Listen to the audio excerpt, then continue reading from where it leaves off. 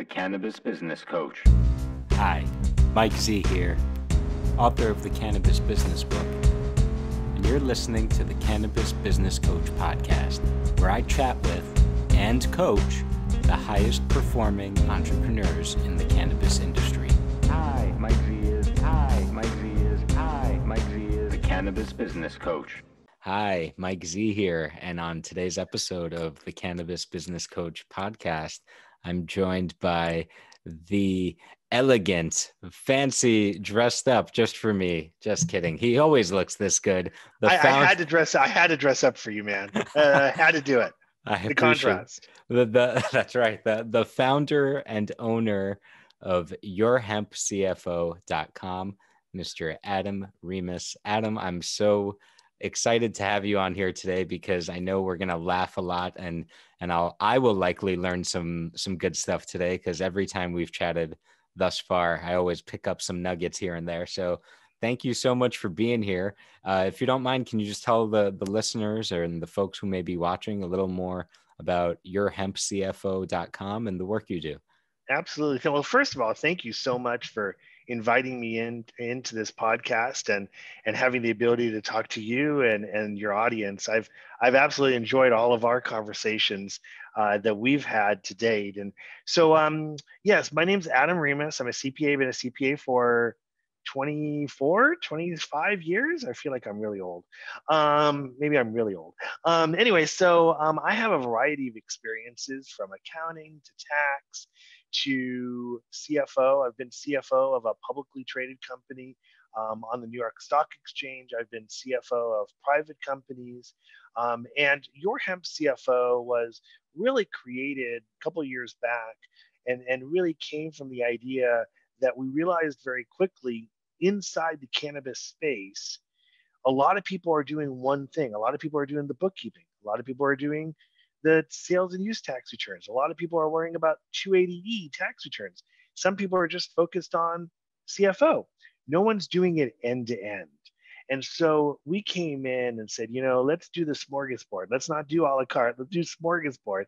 And let's give everybody end to end. So for a small monthly fee, we provide cannabis companies here in the United States an avenue to outsource their entire accounting department, their tax needs, their CFO needs to us, and we handle it from end to end. And so we're not just doing one thing. We get involved with finding merchant processing and cannabis banking and everything you can imagine that a cannabis-oriented bank or a cannabis company needs, we do for our clients. Awesome. And as one of my previous guests, Leo Bridgewater, said, it sounds like you do it all from the rooter to the tutor. Yes, exactly. I like that. I've never heard that one before. Yeah. Absolutely. So Adam, thank you for that intro. I want to ask you, in addition to all that, it's my understanding that you're embarking on a new venture in the media space. Is that right? Can you tell me about that? Yeah, I never thought I would be an editor of an online magazine, but that's just what I literally fell into the last few weeks. The owner of Canna Investor Mag, which has over 120,000 subscribers, his name is Derwin. He has a grouping of magazines. It's not just Canna Investor Mag, it's Canna Investor CBD and Canna Investor Mag US and Canada. And he has this very, very large subscription based where he pushes out on a monthly and quarterly basis to 120,000 opted in subscribers, all his magazines. And he supports that by basically getting ads and advertising revenues that is needed to support the magazine. But he's had this thought for quite a while, but he couldn't really find the right partner. And we started talking about PR and investor relations and a bunch of other things. And he's like, hey, could you help me with this? And so we started talking, and soon enough now I'm co-founder and editor of CannaCFO Magazine, launching hopefully in mid to late January, maybe a little earlier. I know it's a few weeks away, but it's super duper exciting because the 120,000 people that he has, primarily made up of investors, and about 35,000 people that are inside cannabis in companies, CEOs, CFOs, those type of folks, all those will receive the magazine as well. So I am just beyond excited because it's going to, for the financial executive within the cannabis industry and even the CEOs, it's going to be providing them access to information like not only accounting and tax that I'll be providing, but really more financial spectrum. So we're going to have the person who was the chairperson of the NCIA banking committee be a writer. We're going to have just one person after another in 2, 3, 4 pages spreads be writers on an ongoing basis. So we're just really excited. We're going to cover banking. We're going to cover HR. We're going to cover attorney and legal stuff, state by state, issues, as well as, investor relations. So we're really going to kind of cover the spectrum of, from a CFO, from a controller, from a financial perspective, how do you get your house in order? We even have a super duper unbelievable nationwide compliance person that is going to be talking about compliance issues. So it's really a give back. It's really like me saying, hey, how can we help the community? Because there really isn't a lot of folks that are focusing on the canna business portion of the industry. And that's what we're trying to give back and look at. Awesome. It's really exciting. Awesome. Yeah, I think there's definitely a need for that. And if you need any writers to talk about, high performance, managing your energy, getting the most out of your human capital, I know a There guy you go. who's written There a book. you go.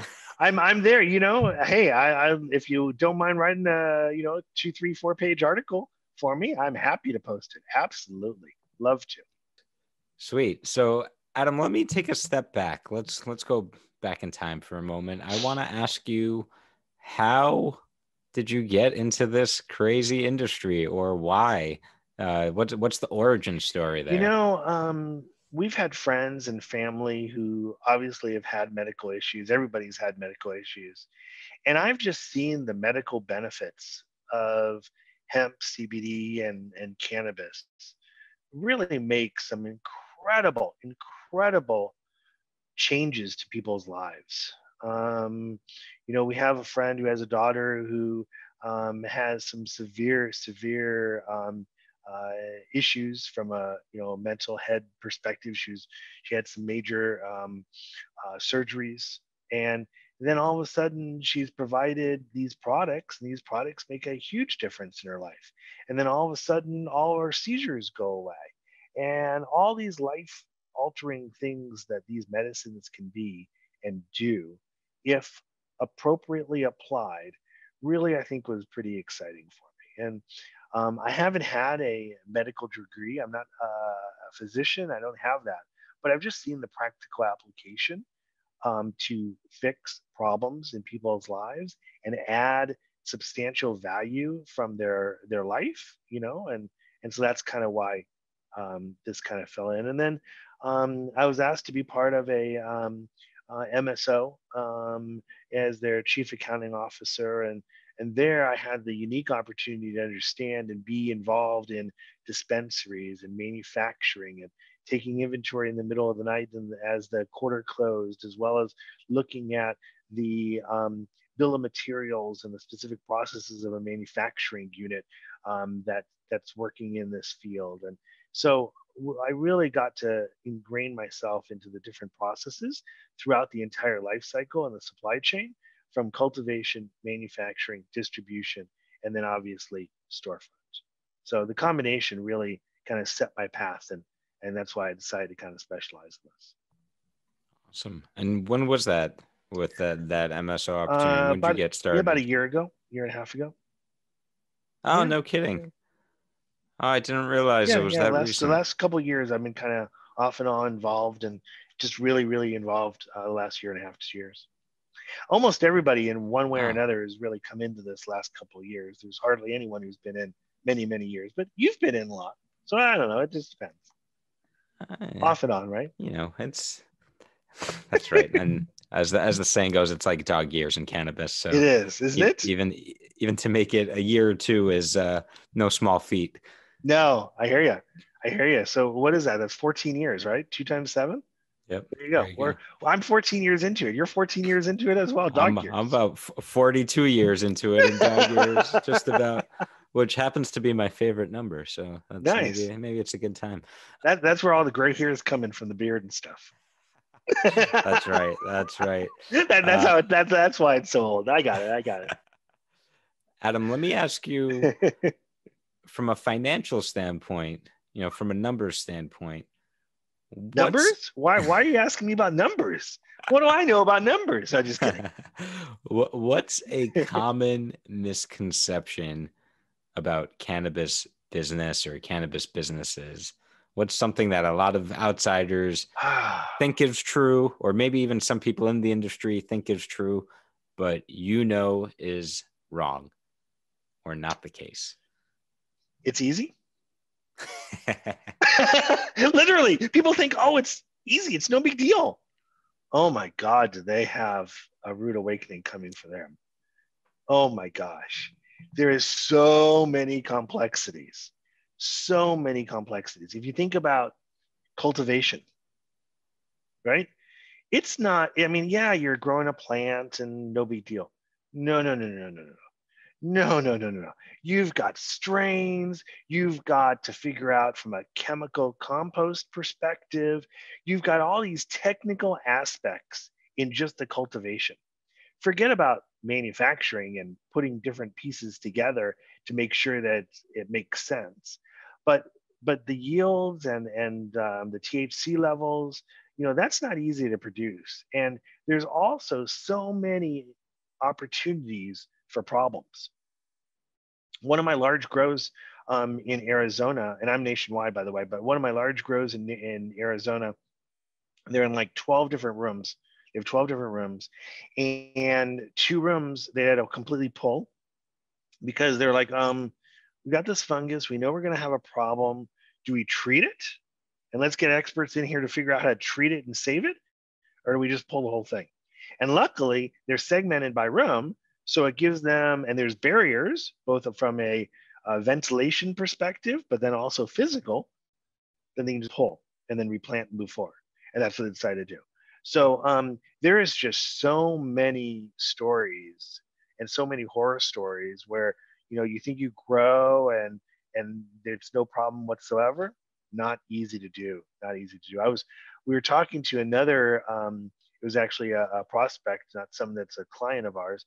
And it was so funny. She was like, well, I'm getting a tax bill in 2016 and 17 for, like $180,000, right, as a tax bill because she got audited, and just the case scenario was the worst case scenario. She didn't have the right books, and she couldn't support anything and the whole bit.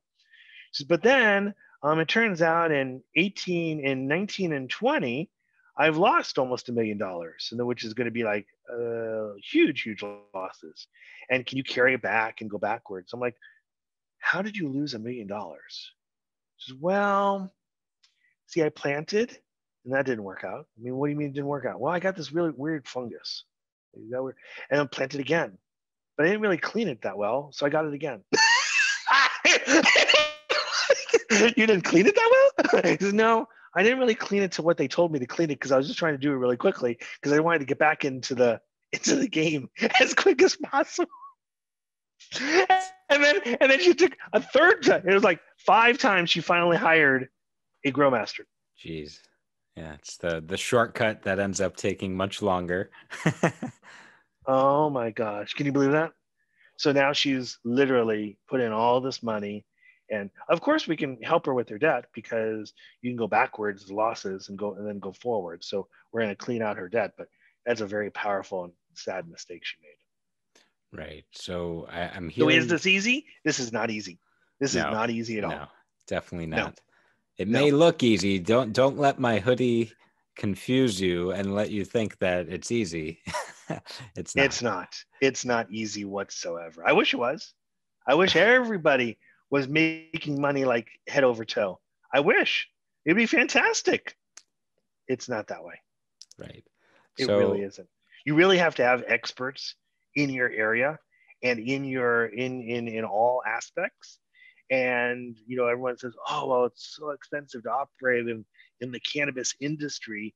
Well, yeah, because it's a specialized, focused area that's new, that has some experts, but not a lot. And the good ones are going to charge. yep. And whether that's compliance, whether that's accounting, whether that's even cultivation and getting some guidance from a grow master, absolutely they're going to charge. Yep. And, it's a highly regulated, highly competitive industry. Yep. And if you're on the plant touching side of things, can be quite capital intensive as well. So Yes. it's certainly not easy. The only Yeah, thing very, very. easy is going out of business. That's Yes. pretty easy in this space. That's pretty easy. That's pretty easy. Although sometimes that's hard because then you have to get out of these contracts and the whole bit. It's not so easy. But Right. No I think the bankruptcy biggest protection, all that exactly. stuff. There's no bankruptcy. That's a good one. Yeah, there's no bank. It's an illegal activity. If it's an illegal activity, you can't get bankruptcy protection. That doesn't work. That's not 1+1. So the biggest advice is just trying to get experts and get help all the way through the process, and have enough funding, more than you ever think you need, to really go down this road. Absolutely. I echo both of those sentiments.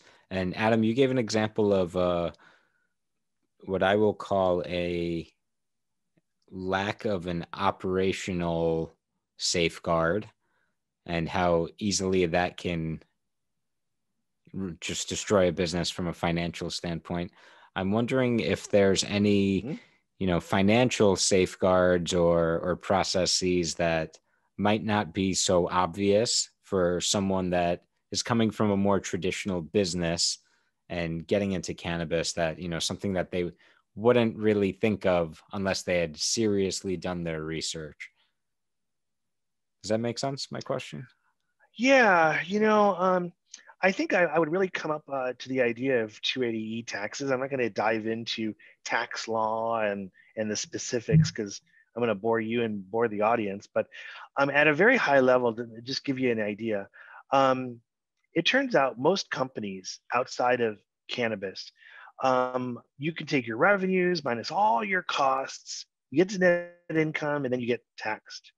In cannabis, plant touching cannabis, you are only allowed to do revenues minus your cost of goods sold, and that's it. So your cost of goods sold for cultivation might just be what you put in the ground, nutrients, water, that kind of stuff. But it turns out that if you are changing the molecular nature of the actual product, you're going from seed to flower. You're going from, I don't know, how about flour to oil, or flour to gummy bear? You're changing the molecular nature. You're doing something to the actual product, not just split it up into dimes, but actually, doing something. Then you can actually take a tremendous amount of deductions called indirect expenses. And it's a reduction of income. It's not a deduction, it's called.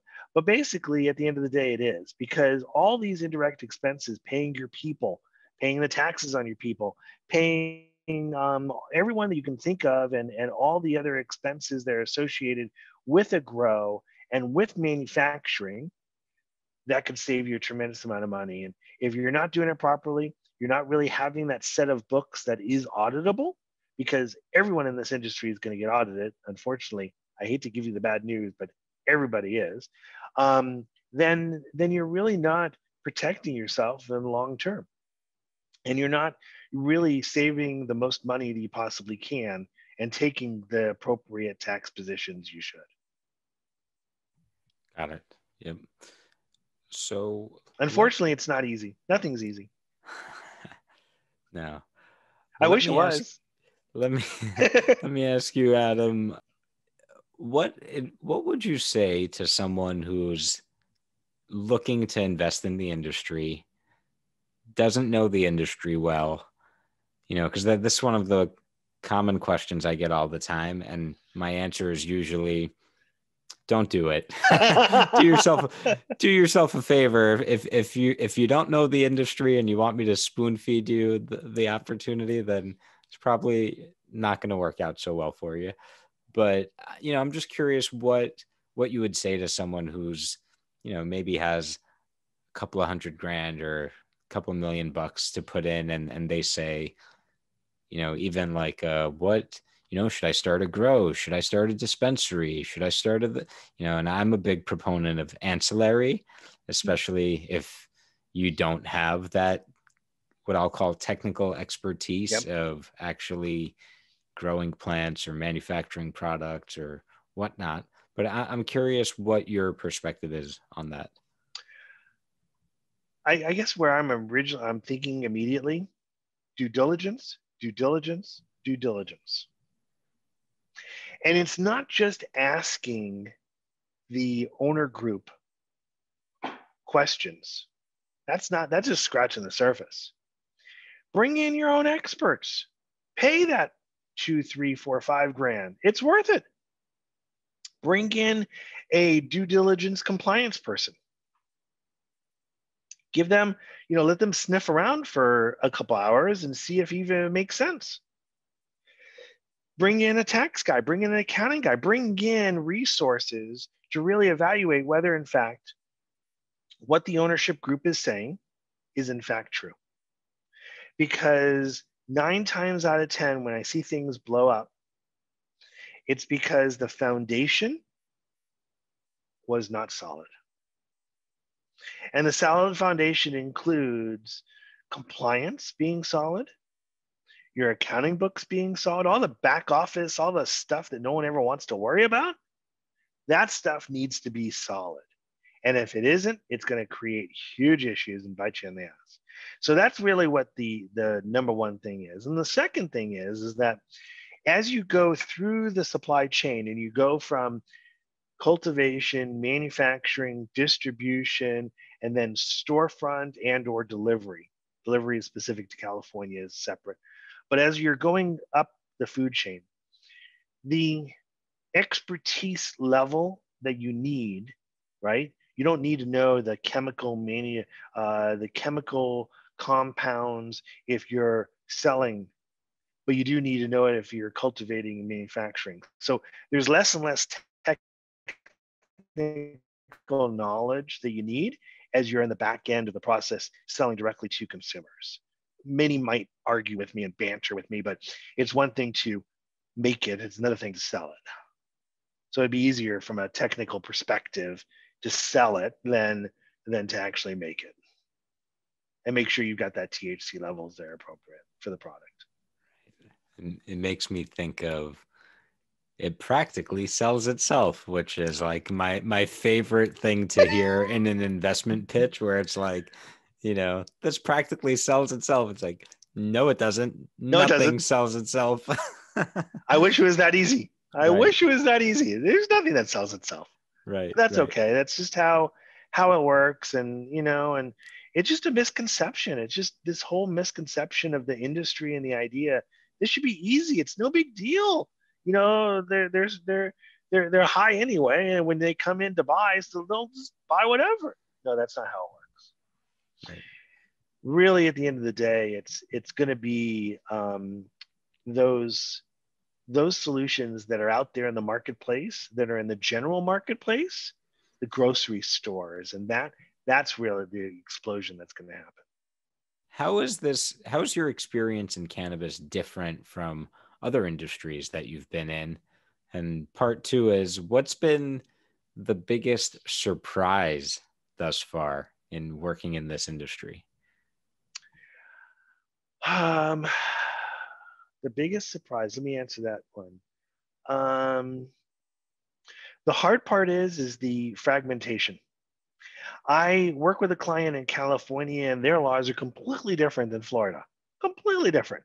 Florida, you can only sell what you grow, so it doesn't matter the quality there. Generally speaking, don't your Florida folks probably will be screaming at me. But at the end of the day, they're not going to sell really good quality there compared to a marketplace that's completely open like California and Oklahoma. Banking is a huge thing that is really, really complicated. I'm actually on the board of directors for a cannabis bank called West Valley National Bank, and I'm on the board of directors and chairman of their audit committee. And so I'm seeing cannabis applications and loan applications come through, and the sophistication of these places is not at all what you'd think for 3, 4, $10 million operations. You can kind of tell that based upon the answers to the questions that they have and the information that they fill out. So I guess the biggest surprise very, very quickly is the non-sophistication of the industry, both in solutions that they provide and the defragmentation of the industry based upon everything. I mean, there's 400 different software programs. And do they all talk to each other? No, not at all. No, some of them integrate, but they're expensive. And so, I have a client who's, a cultivator, manufacturer, and storefront. And her question yesterday to me was, can I just get one program that kind of works through this? I'm like, yeah, you can. It's more expensive and it won't give you the bells and whistles that the cultivation does that you currently love. But yeah, we can do something, but you're going to have to sacrifice. You're not going to be able to eat your entire apple pie and enjoy it. So that's the issues that we started running into. And what was your first question? I'm sorry. What was your first question? It's about how's this industry different from other industries that you've worked in? The maturity of the industry and the solutions that exist and being illegal. I mean, just to think, I'm working for a company at the federal level. Federal folks think it's illegal. Well, CPAs are like, well, should I ethically do? Well, we have an obligation to provide services to legal and illegal companies, right? So that gets us past that. But yeah, it's illegal. So there's all these different rules and regulations and things that people hinder and shy away from. But in fact, it's just like a regular business.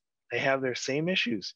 They've got their same HR issues and problems, and whether it is all the way from sexual harassment to not getting the right staff on the right day to do what they need to do.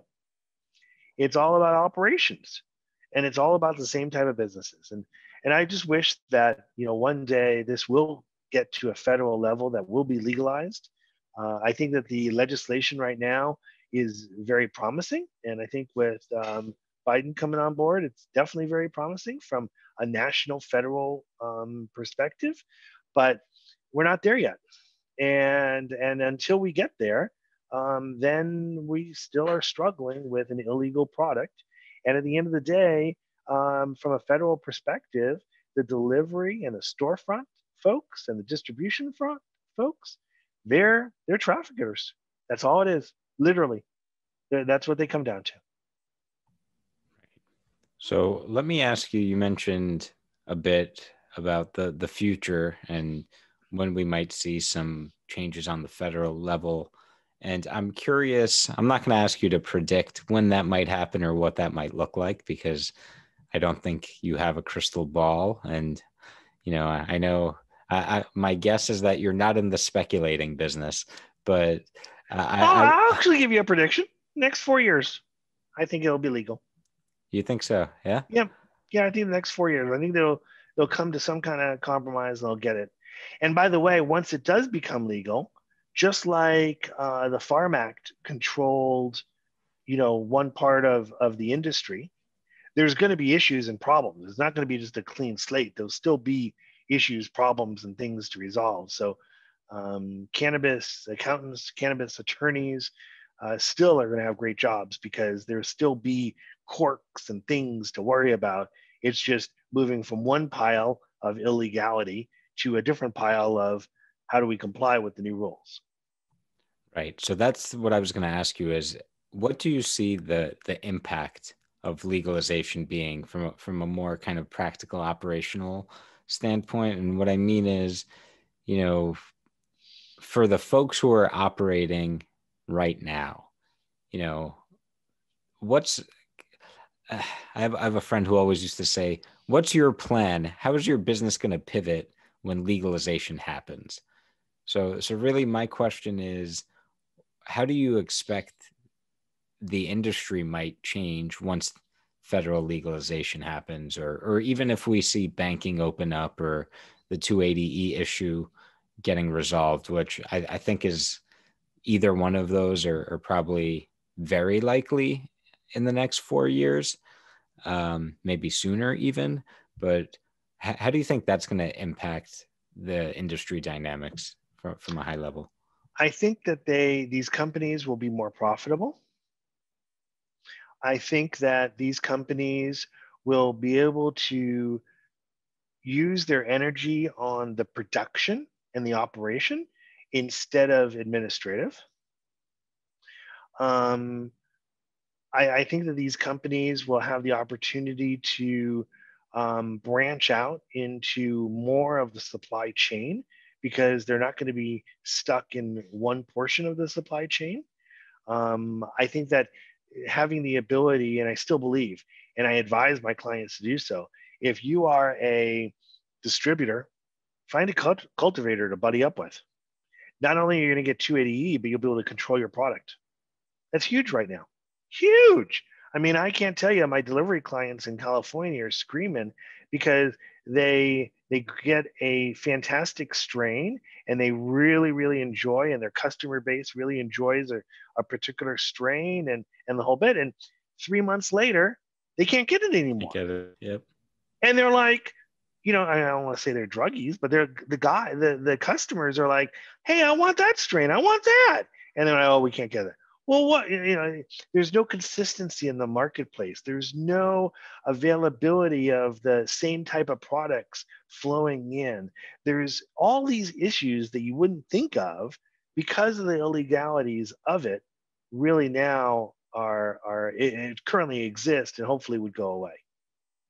So I think on some hands, I think a lot of companies will be able to probably, you know, do a lot of mergers and acquisitions, as well as, and then do a lot of consolidation in the marketplace. Oklahoma, for example, it's the wild, wild west in Oklahoma. Literally, the wild, wild west. I'm sure you're familiar with Oklahoma's rules. It's anybody can get a license, and everybody's gotten a license, and everybody's smoking, and fantastic. But is it really good product? Is it really, you know, are they really efficiently operating? Are they really worrying about and looking at it from a consolidated supply chain perspective? No. I mean, you go to Oklahoma City and you'll see, you know, 3 at the corners of each store, you know, the corners of a 4-way stop sign, 3 out of 4 are CBD, hemp, you know, cannabis stores, and it's just oversaturated. And no one's making any money. Huh. That's amazing. Yep. And so prices for you know, a pound of from a wholesale perspective are way cheaper, and the quality is less than you go out to California, you go out to Washington, or you go out to Massachusetts or anywhere else where it's much more of a controlled, you know, situation. Right. So you mentioned hemp, and I want to ask you, given that you're hemp CFO, I'm curious how you see the future of the hemp industry evolving in parallel to you know, the cannabis THC side of things, especially if there is a federal legalization in the next few years. How do you think that impacts hemp? I think, well, first of all, I'm actually going to be kind of changing my name very quickly here. Instead of Your Hemp CFO, I'm going to be probably going to Your CannaCFO, because it's going to be across all the spectrum, because that's what our client base is typically. But I think that's a great question. I think the more the merrier. That's plain and simple. The more the merrier, right? I think the legalization of CBD and the legalization of cannabis will attract more people to the industry and give them the opportunity to enjoy different products across the spectrum. So I guess that's where my answer is. I think it's going to be more attractive and more people and more consumers coming to the industry. I also feel, and this is just my gut feeling, and I don't know, this is my idea, but edibles of all different types in nature are really going to be the biggest thing coming up here in the next 5 to 10 years, much more so than any smoking thing that we do, and as an industry. And I think it's edibles because it's easier. It's people can do it in the run. People can do it anywhere. It's not having any secondhand smoke or any of those potential issues. And so I think that edibles and things that you drink and you eat and your gummy bears and all that I think is where it's going. And I believe that, even in my storefront and delivery clients who start up a line and who start up a specific, SKU group. So they've got, 10, 15, 20 products. They very quickly, because of sales, are bringing in more and more products because it is getting more and more popular. Yeah, I completely agree with you there. It's something I put in the book that I think the Oh, first mainstream, like really well-known cannabis brands, because I, in my judgment, there really isn't any Apple or Nike or McDonald's of cannabis. I think the first ones will be edibles products or beverages, because again, it's not everyone smokes, not everyone vapes, not everyone dabs, but everybody eats. And yes, it's much more approachable and accessible. agreed. And so I think that's, I in even terms of think I mainstream even think that adoption, that's where it's going to come. I think the mainstream adoption might come from a Coca-Cola or a Pepsi or someone really big, and say, okay, boom, and they just buy literally the portion of the industry, and they'll just consolidate everybody up, and now they're pushing it out. So now you have a Coca-Cola or Pepsi or Sprite infused drink. Absolutely. I agree with that as well. I was at a Future of Food and Ag Tech conference now 2 years ago, Okay. and all the big, Kraft, Pepsi, Hershey's, CPGs of Yeah. the world were all asking me, how's CBD work? Can I put CBD in this? Or, and they were basically all said, as soon as we get the green light from the FDA, no pun intended, we're definitely going to use cannabinoids as functional ingredients. Yep. It's just, it's not a matter of if, it's just a question of when. Absolutely. Absolutely. So you have to invite me the next time that you do that conference or you go to one of those, because I'd love to attend. Awesome. But Yeah. yes, I really think that that's where this is going. Yeah. So Adam, I want to shift gears to the coaching in a moment. Before we do, I wanted to ask you if there's anything that we didn't cover or any thoughts that you wanted to share that we didn't get a chance to. No, I think that I really think that we've kind of touched upon a lot of different things where this industry is moving towards, and really understand that impact. But yeah, no, I think that it really is something that is just exploding. I think that it's going to, with the federal laws, change everything very, very quickly, and that's kind of what we're looking at and seeing. And it's funny because you'd think that every business in the cannabis industry is profitable, but it's not. It's not even close. I don't think that. It's not even close. Right. Back to your comment, about, what is good and to come into. It's almost state by state. This is the last comment I want to make is state by state has such different rules and regulations and issues. In some cases, it's better to be a cultivator than a retailer. In some cases, it's better to be a retailer than a cultivator. And in some cases, it's just better to be a distributor and pick which way you want to go, uphill or downhill. Right. So it really just depends. It right. really depends. It's crazy. In a lot of cases, unfortunately, I'm going to tell people the cold, hard truth. It's better to just be a customer, because you're not going to be ready for the work and the stress and the challenges and uncertainty of it all. And just as Adam said, it is anything but easy. So, if you're thinking about getting into this space or investing into this space, I'm going to encourage you, like I do everyone, to really take a good look in the mirror and look inside and ask yourself, do I really want this? Am I really ready for this? Why am I doing this? Because if you think it's a quick or easy buck, I can assure you it isn't. And everything takes more time, and everything takes more money, and everything takes more patience. And I can go on and on and on.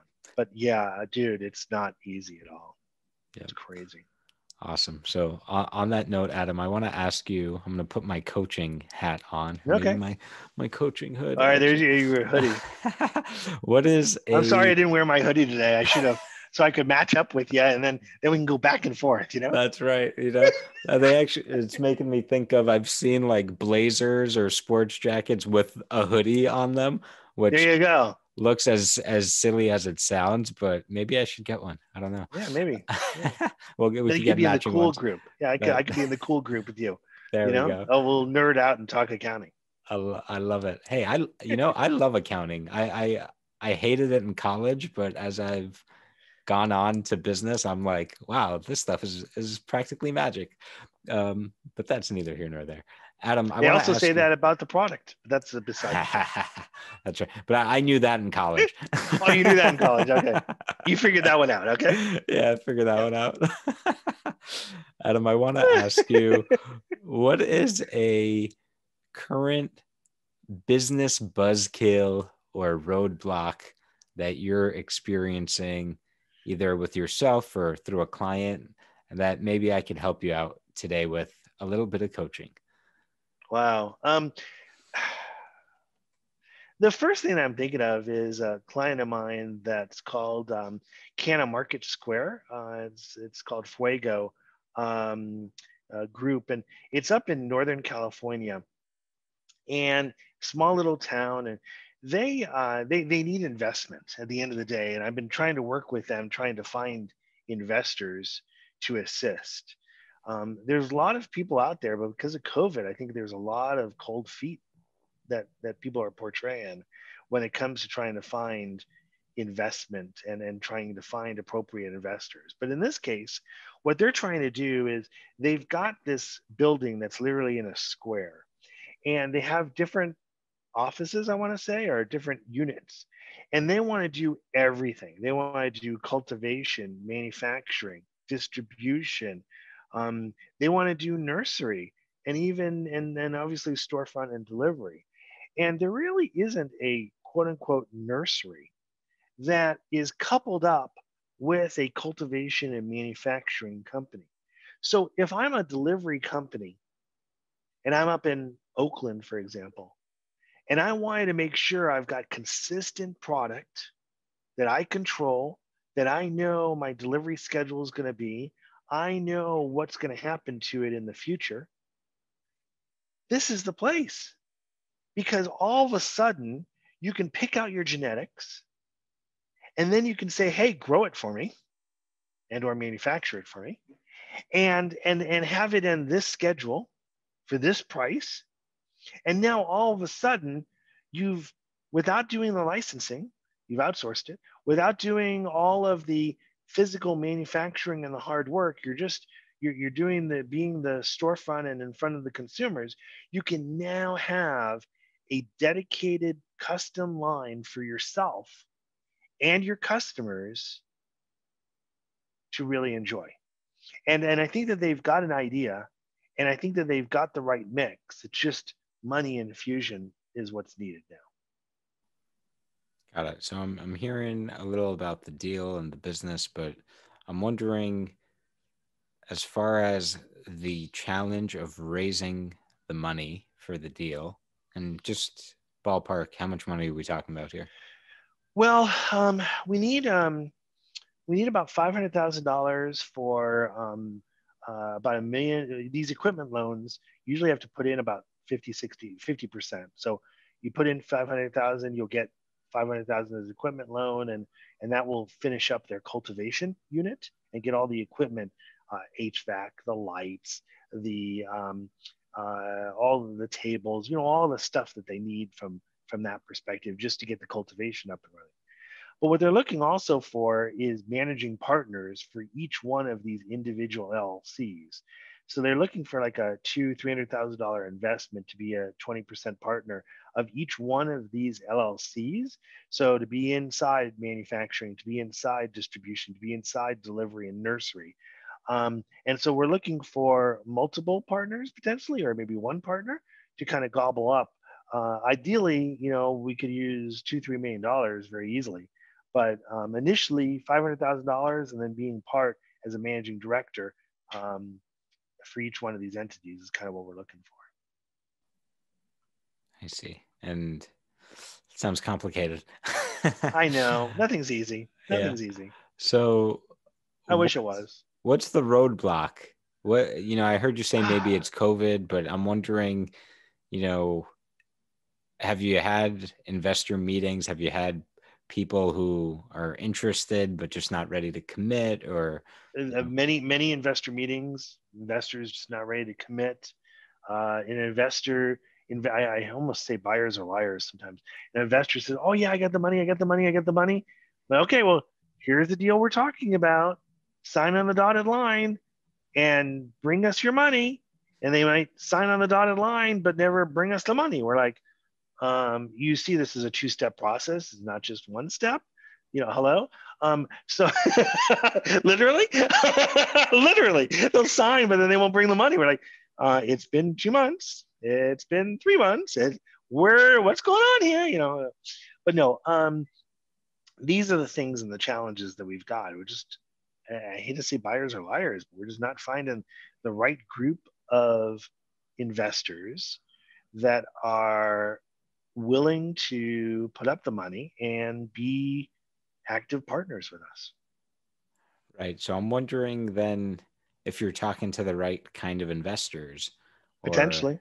Yeah. I mean, we could do the crowdfunding, but then that's just hundreds upon hundreds upon hundreds of people. And that's one option, thousands to take little pieces. It's not like we were trying to manage, and that's an investor relations nightmare, in my opinion, but that might be an idea. But we're just looking for a few folks that had some money that wanted to get into this industry, but didn't necessarily have the technical expertise, but had some business skills, and wanted to kind of grow this with this unbelievable idea where the local community and the mayor and the city council have all blessed this group, and all have said, yes, we're only going to assign 1 or 2 licenses, and these guys get 1. And that's, I think it's going to be a great, great opportunity for the right investor. So who is the right investor, or what might the right investor look like for this deal? Someone who's more than 18 years old.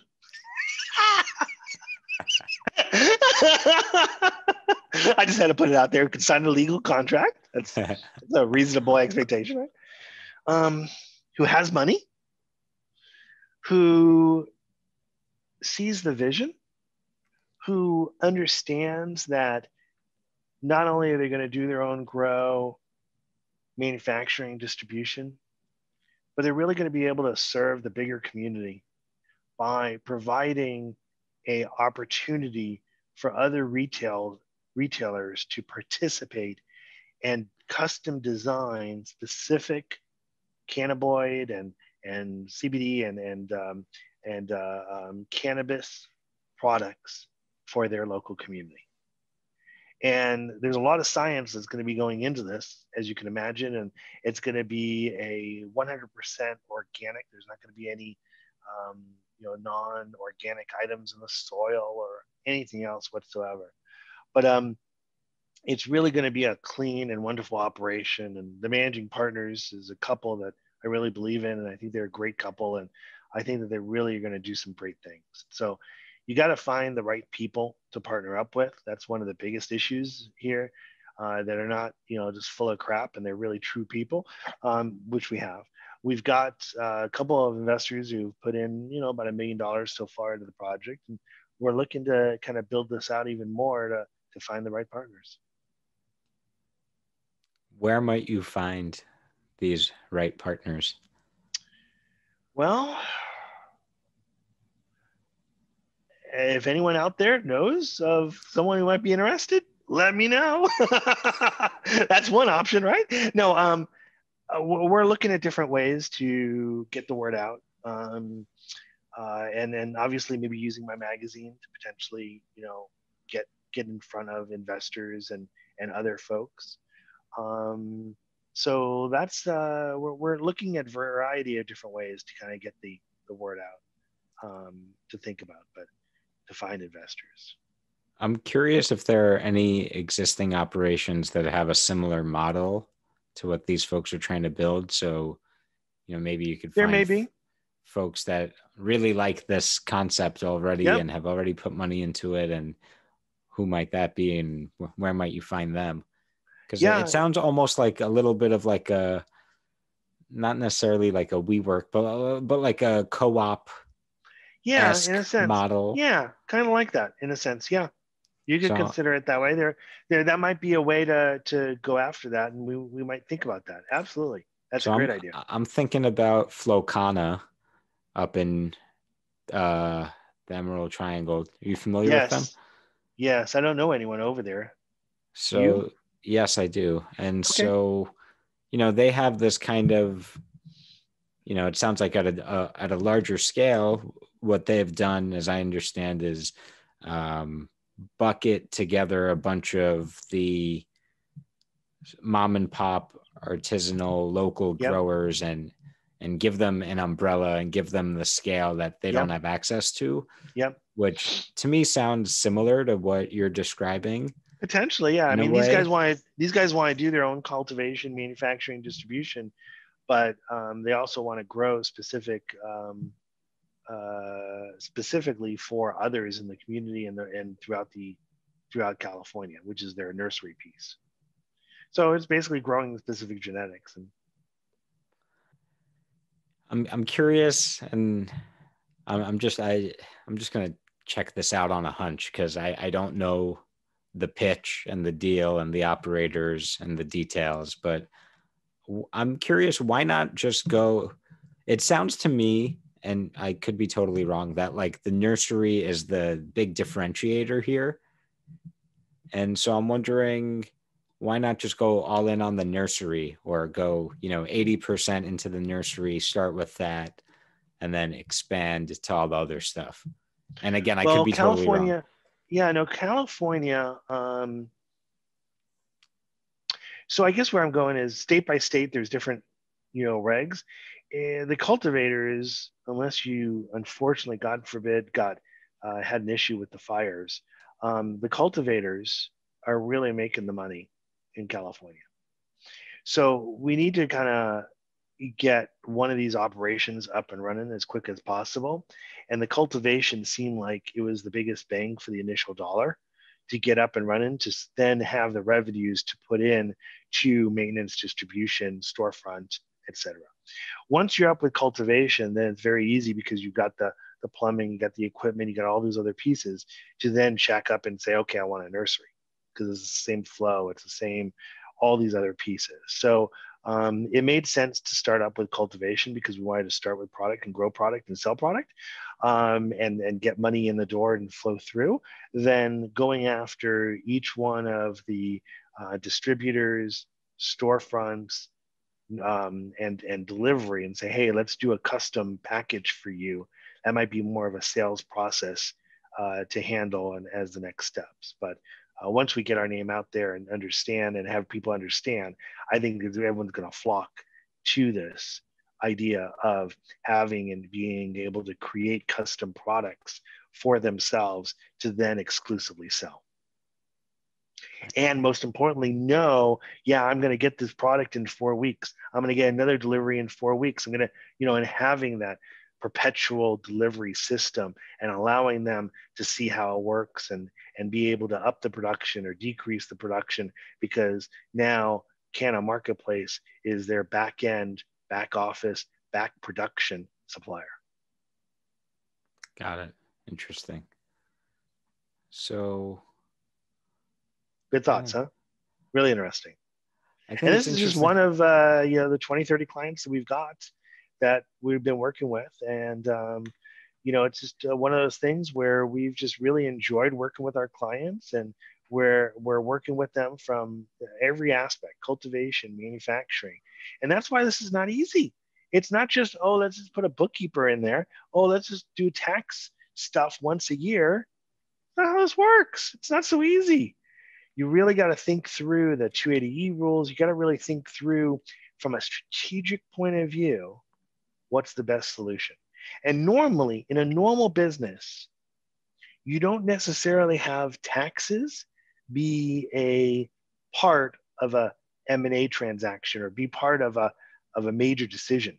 But when you're dealing with illegal products and you've got these such tax burdens that whether you realize you have it or not, those should be entering these discussions from a strategy point of view all the way throughout the year, not just once a year after the fact.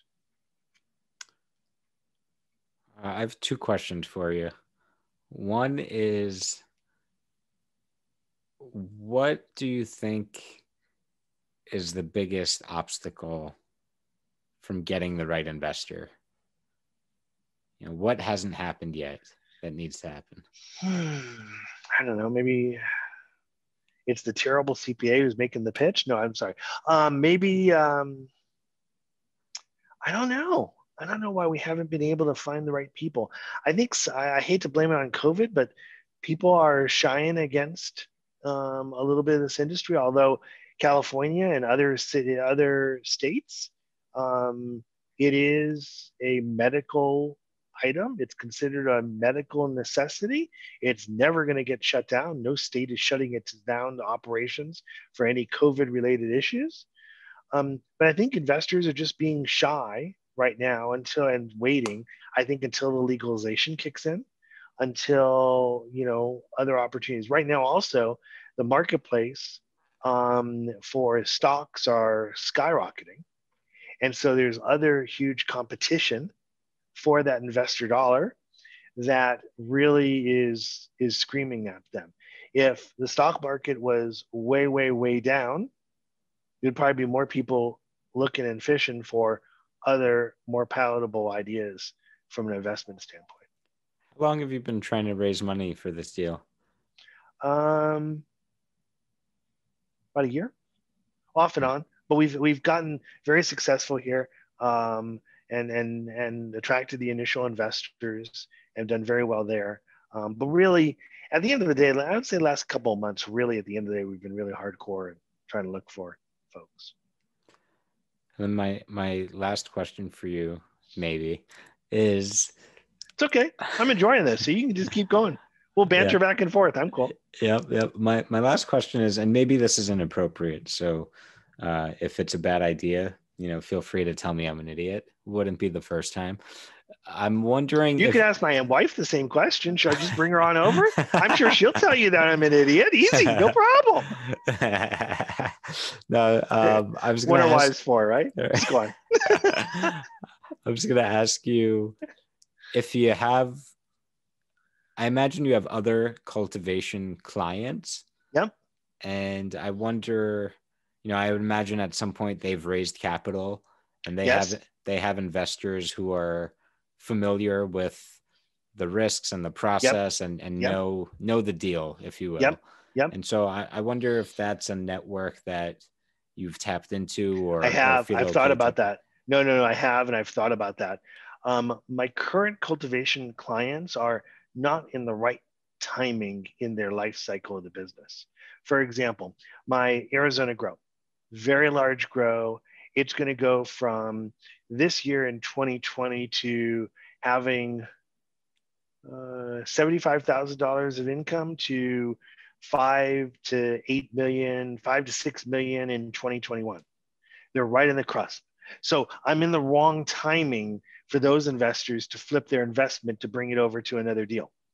I've got those kind of scenarios where it's just a timing issue, but not a, because they want to reinvest their profits. They're going to want to reinvest their profits into something else. For the Arizona client, they have a whole building that they can build up. So they may just self-inflict. So all the profits may just go to building another building and doubling up their production, because right now Arizona went to recreation. And so they can't get enough produced for the marketplace. But yes, I have absolutely thought about it. I mean, my clients, I'm open about this, and maybe this will hurt me in the long run. But if I've got a manufacturing client that delivers throughout California, and they're going to nursery, they're going to storefronts and selling to storefronts, they're selling to distributors, I'll confidentially say, hey, give me your product list and what you'd price it for more of an inside deal, quote unquote. I'm not going to tell them who you are, but I'll present it to them as, hey, I've got another client and this is what they're selling. If interested, then confidentially, I'll connect you guys. But yeah, we do that all the time for our clients because we're here from a CFO perspective, trying to help every single one grow. It's not, so yes, I have reached out. We do use our network. We absolutely are one of those value partners to try to assist. Yeah, I wonder if in that scenario, and again, I'm just spitballing here, that that those investors for the Arizona grow sounds like they're doing well, and or They're about to be doing well. Hit the lottery and do extremely well. So I wonder if they have investor friends that have FOMO because they're hearing their buddy talking about how well they're about to be doing. So maybe that's the person. That might be a good group. Yeah, I might think about that. Thank you. Yeah. Absolutely. I know the group wants to expand. I know the group is potentially thinking about creating a lab, because there's only 4 labs or 5 labs in the entire state, and they're completely overwhelmed. And it takes 3 to 4 weeks to get your product out the door once you bring it in. Another issue that you don't think about as an investor walking in. It's not just, oh, I pick it, I dry it, and I sell it. No. It's not that easy. No. Not even close. Adam, this will be the last question from me, unless you have any questions for me. But maybe I should flip the script and ask you about the book and help me understand about the book. But I got to get a signed copy sooner or later. Am I going to get a signed copy? Woohoo! I could arrange that. And now, do you have it in digital? So I could just listen to it. And have you done that yet? It's funny. I literally minutes before we got on the call, I got a notification that I'm trying to get the audio book online for sale. And I just found out it got rejected again for some like technical issue. Whoever mastered it for me apparently didn't do a good enough job. And so now Amazon wants me to clean up the files again. So it's a bit of a, I'm pretty disappointed about it because I've had the thing ready to go for, basically half the year at this point. And because their process is not so user-friendly, I don't know, whatever. So hopefully I'll get it out there soon, the audiobook, where you could hear yours truly narrating. Oh, you're going to do it yourself? I did do it myself. Oh, fantastic. The people, they got to hear from me directly from the horse's mouth, That's right. We got to hear it from the horse's mouth. But I was going to ask you, to answer your question about the book is great. It's the best book ever. Of course. I would not expect anything different than Michael Z's book. Absolutely. No problem. I got to push that thing because, as much as it sells itself, I have to sell it too. I know. So just like everything else. Yep. So Adam, let me ask you, what was your biggest takeaway from our conversation? I think I'm going to talk to my Arizona investors and see if they may have some friends to potentially think about this opportunity. That was some really good ideas. Nice. Really good idea. Awesome. Cool. Good. I'm glad I could, and one good idea sometimes is. That's it. Could be enough sometimes. And if we get funded just because of that idea, we'll get you something definitely on the road. Nice. I want a strain named after me. That's what I want. No. Well, that's hard to do. Maybe you'll get me something else, but I don't know. You don't have to get me anything. Adam, thank you so very much for your time today. Thank you. A pleasure as always to chat, and have a great new year if I don't see you before then. And I'm sure I'll see Happy you holidays soon. to you and your family, and fantastic. Best of luck with the book. And thank you so much for allowing me to join you on this podcast. Really enjoyed it, and just really wanted to, kind of get the word out to not only what we do, but this great new magazine. Really, I think is going to add a lot of value to a lot of people.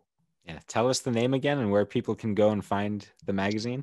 Well, it is going to be called CannaCFO Mag.